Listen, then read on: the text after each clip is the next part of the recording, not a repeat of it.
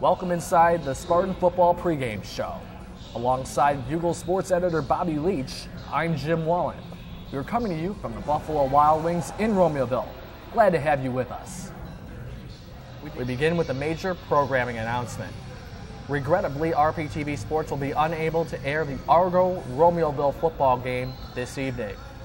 We appreciate your continued support of our product and look forward to seeing you next week as Romeoville will face off against Richards here at Spartan Stadium.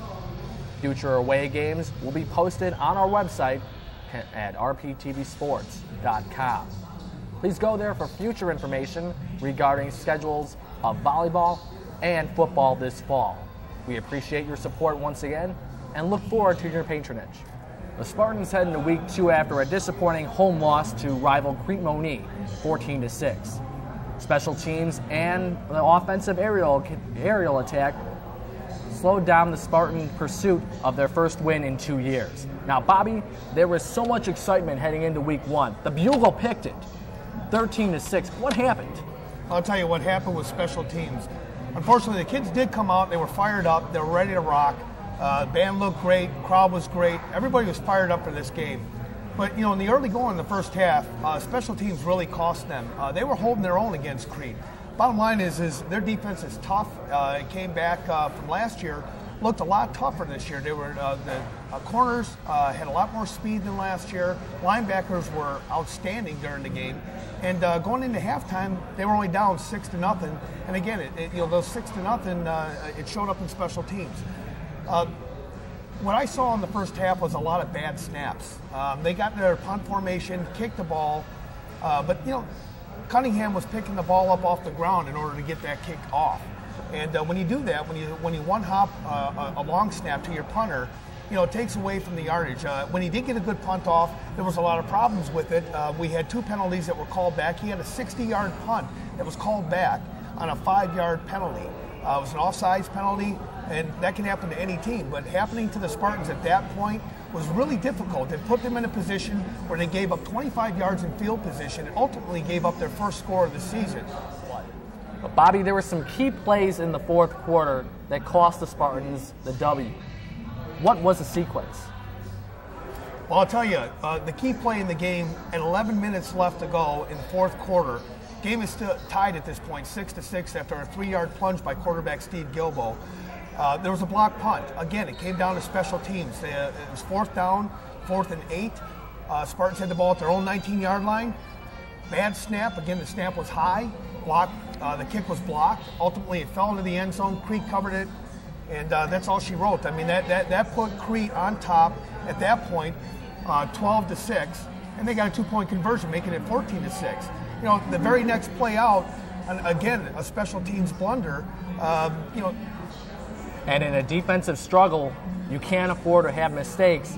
They give away turnovers, give away the ball in any way, shape, or form. Well, I'll tell you, there were several key plays in this game, but the biggest play came in the fourth quarter with 11:02 left. The game is tied 6-6 at this point.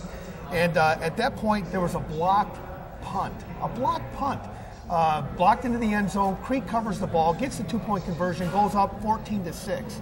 And that really hurt. I mean, at this point, there's 11 minutes left in the game. They've tied. They've battled it all game long. Josh Ortega, kept him in the game with the picks. Yes, he did. Steve Gilbo, man, I'll tell you, that kid looked great. But the problem was that they rolled Steve Gilbo the entire game. It was Gilbo left, Gilbo right, Gilbo up the middle, punt. And short of punting the ball himself, Gilbo did it all out there, but he couldn't do enough.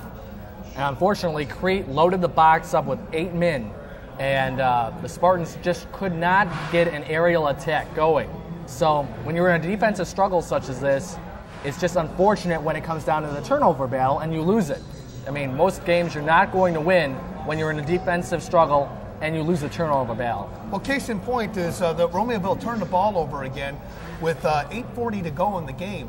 They got, after the block punt, They had a nice run back by Charles Smith, senior Charles Smith, ran it back to the 41-yard line. They had good field position. Again, a penalty comes out. They get a 5-yard penalty, start over. And Gilbo now rushes the ball not once, not twice, not 3 times, but 4 times.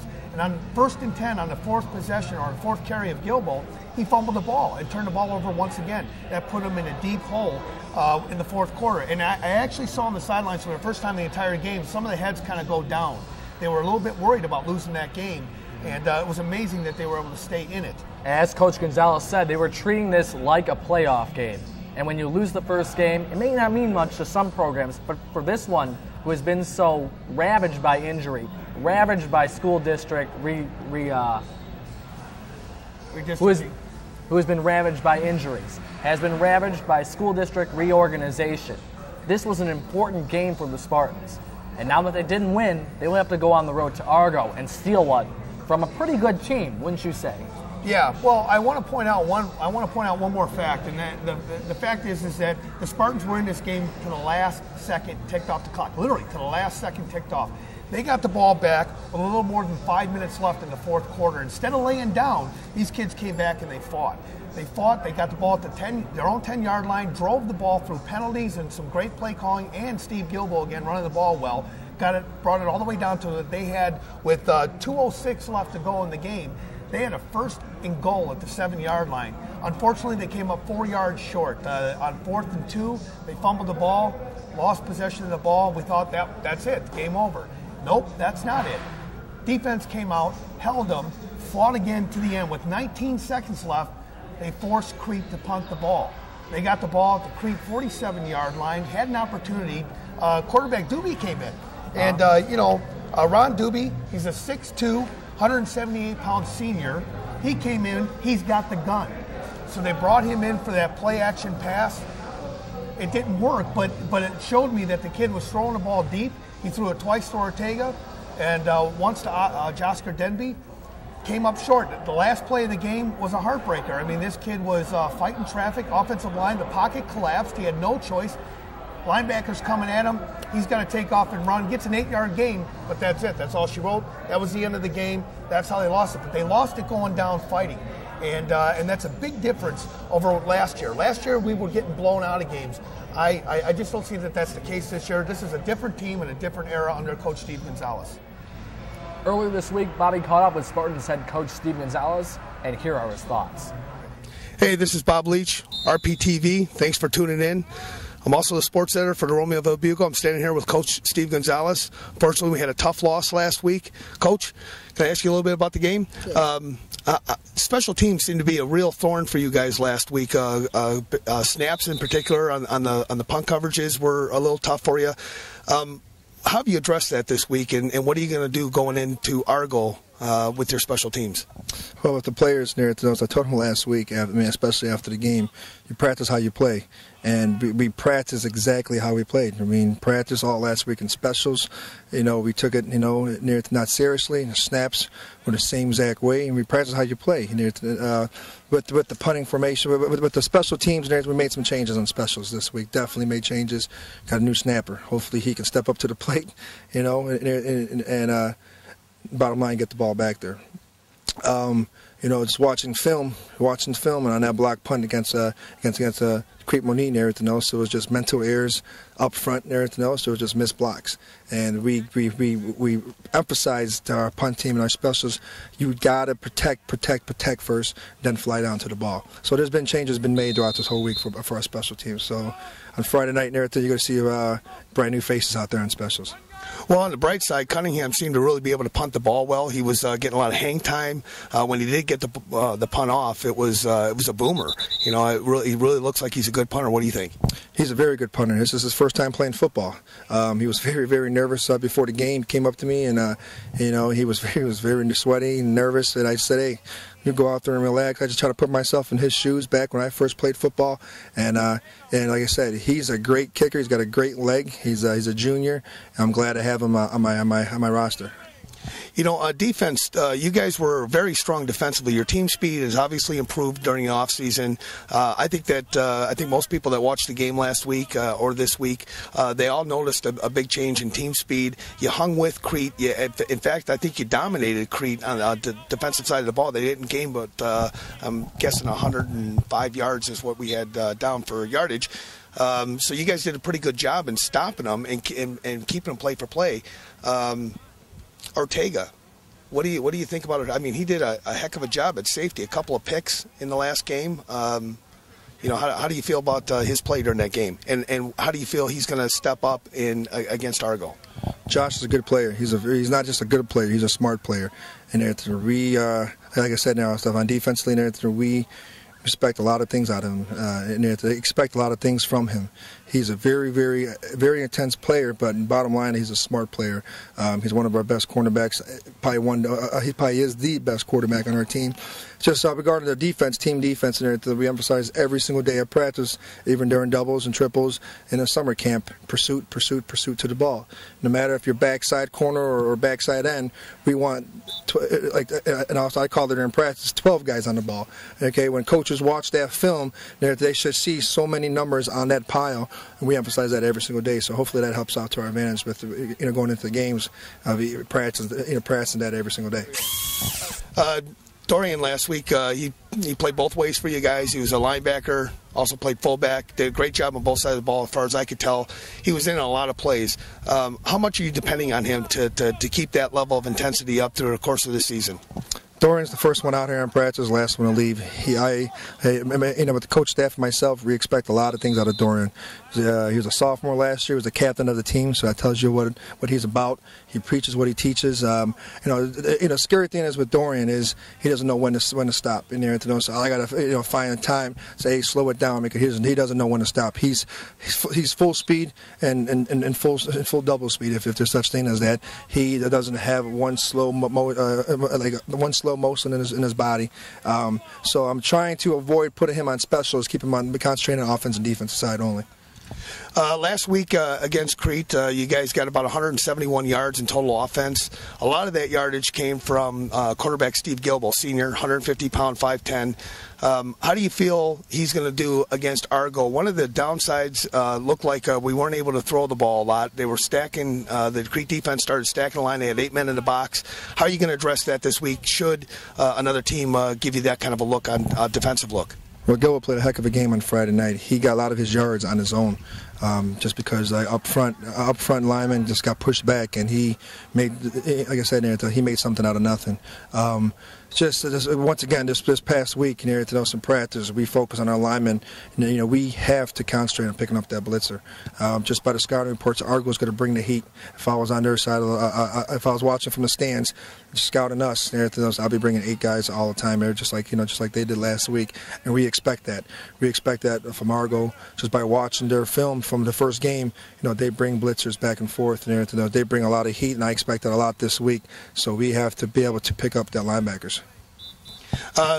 Coming back after a tough loss, how are the kids feeling this week? I mean, that was a tough loss. Again, it was a block punt in the fourth quarter that seemed to be the downfall. However, you guys fell about four yards short of tying the game towards the end of the game there on that fourth and 2 call.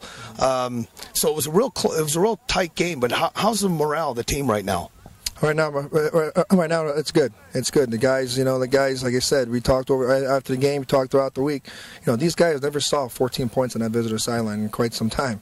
They know they played a heck of a game on offense and defensively, and we just got to make some made changes on the specials.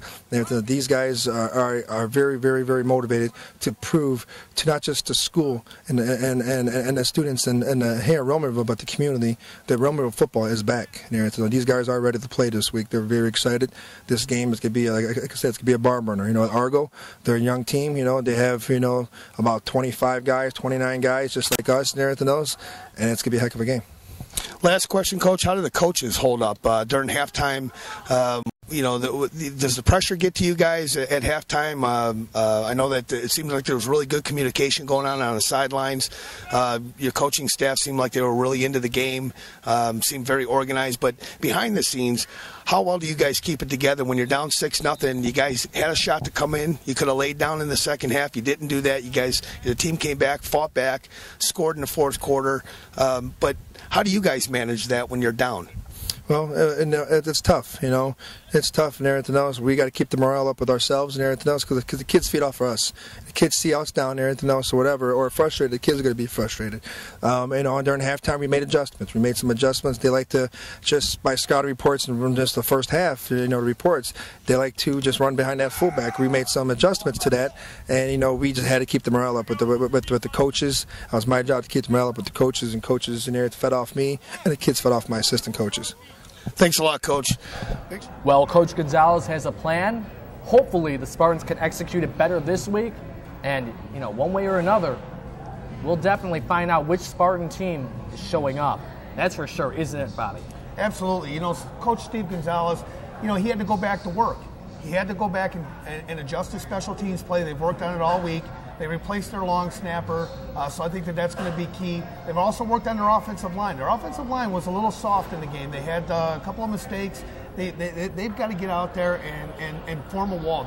I think that they missed a lot of assignments. But again, it's the first game of the season. It's something that's not unexpected with a first game high school football team.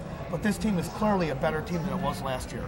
And hopefully that experience, that added incentive, will bring them another victory. Another victory. All right. Okay. Let's go to the grading part right after that. All right. So, Bobby, if you had to grade the offense, defense, and special teams, just like a teacher, what would they receive in your classroom? Well, in my classroom, they received, first of all, a check mark in the most improved category. I think the entire team has improved immensely this season. Their offense, with a lack of passing, a lack of depth, their offense was a little rough. I'd have to go with about a B minus for offense. Defense, though, that's the bright spot. That's the bright side. Yeah, bright spot of the team. Defense this year, absolutely a B plus. They came out, they're faster, they're quicker, they hit hard, and they swarmed to the ball. That's something completely different from last year's team.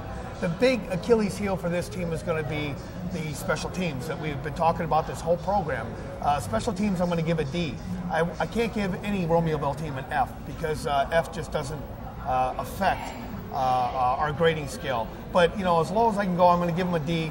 The one bright spot was Cunningham. Cunningham was a great punter. When he did get his punts off, great hang time. He had a 60-yard punt out there. So I give Cunningham a lot of credit. He was under the gun quite a bit, but I got to give him a D. Overall, my grade for the Spartans against Crete is going to have to be a B. Well, I guess I'll just have to deal with that, huh, Bobby? Yeah, they'll have to deal with that. When we return, we will take an in-depth look into the Argonauts, the Spartans' opponent this week. And before we break away, take a look at the scores from around the Stick of Orange. While the Spartans are heading up I-55 to Summit, they will face host Argo in an SICA Orange Interconference Showdown. The Argonauts come in 1-0 after defeating non-conference foe Tinley Park in dramatic fashion. The score was 22-20, with a late touchdown pass sealing the deal for the visiting Argonauts. Now, Bobby, this is a 500 team, generally speaking, in their history. They have 2 playoff appearances under their head coach, Jim Innes. What are your thoughts of their team and what the Spartans' prospects are for a W in Summit this evening? Well, I think the Spartans this year, in Summit, I think they're going to win the ball game. I think hands down they're going to win the ball game. They've got a stronger defense than they did last year. They match speed for speed with Argo. They match up well with this team. Bottom line is this is a team, though, that is returning 15 players from last year's team, 13 starters. And so that's going to cause problems for the Spartans. This is not going to be an easy game. We are picking them to win 15-13 in the Bugle, but again, it's not going to be an easy game. It's going to take an all-out effort. It's going to take an all-out effort, absolutely. But one thing that is encouraging to me is the fact that Tinley Park, who is not known for putting together powerful teams, has actually rushed last week for almost 200 yards. 2 of their ball carriers almost rushed for 200 yards, behind, of course, a senior laden offensive line.